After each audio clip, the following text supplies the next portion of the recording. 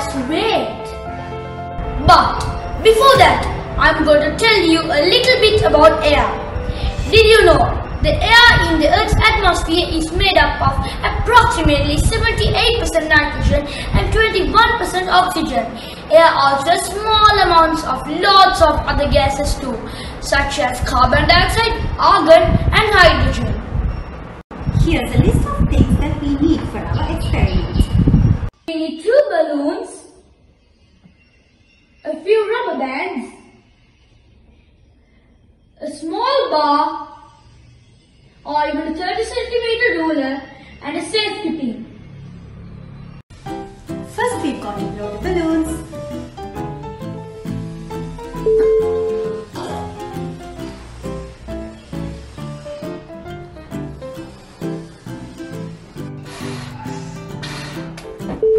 Once you have blown the 2 balloons, you've got to tie the mouth of it so air won't escape.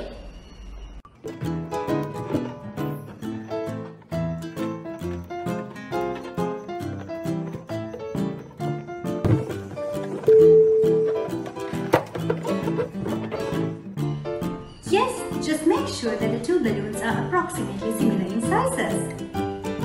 Then, you should tie the strings to the 2 ends of the ruler or the small bar you've got.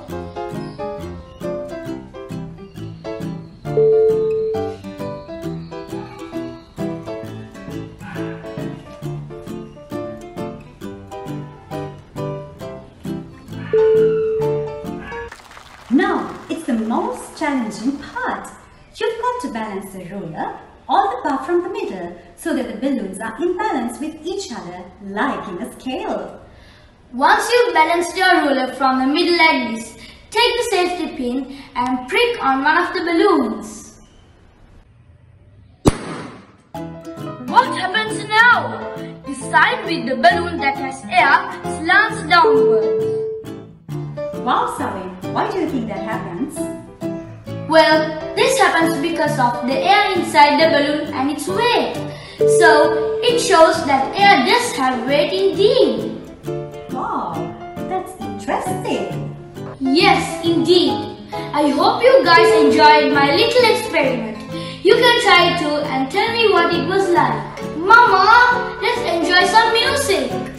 Oh yeah, that's a wonderful idea, Savain, after a long day of science experiments.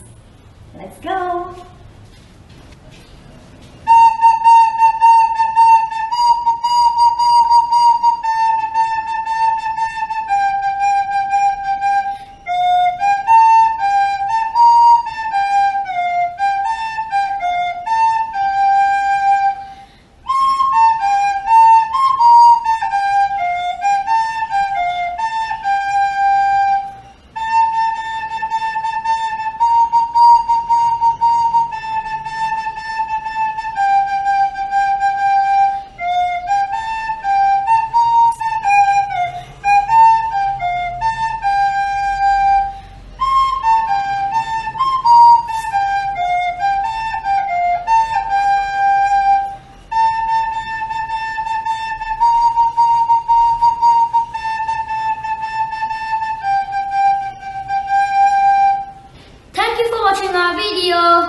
Please don't forget to subscribe and like it.